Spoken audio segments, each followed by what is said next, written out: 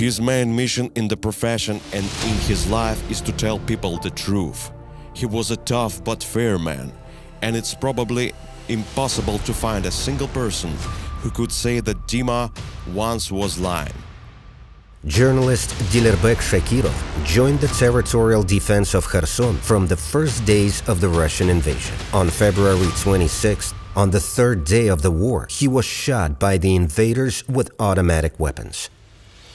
The aggressor seeks to wipe out any mention of his crimes from the face of the earth. Therefore, they kill all possible witnesses, military, civilians, and journalists.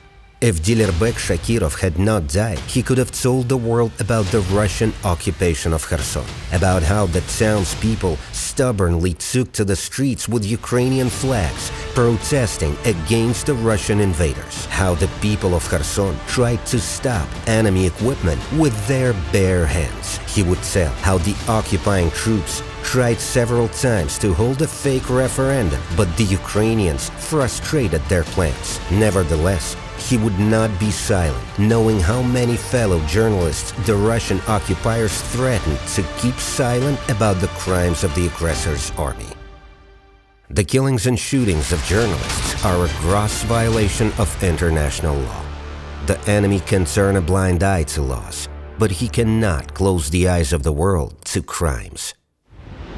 Honoring the memory of the dead for the truth, we continue to tell their immortal stories.